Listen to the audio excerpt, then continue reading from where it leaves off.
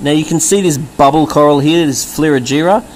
Its normal polyps look like bubbles, but then it also sends out what's called sweeper tentacles. And you can see here, you've got a beautiful big anchor coral, and on this side the coral's beautifully open and healthy.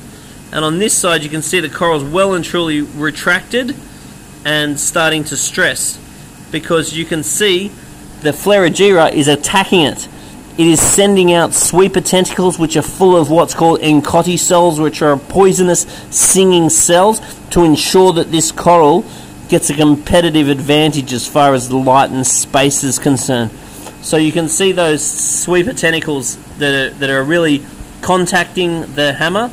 And if this persists, if we do not move these corals, then eventually this hammer will die away from that area, allowing the Flerigira more room for it to actually grow and flourish.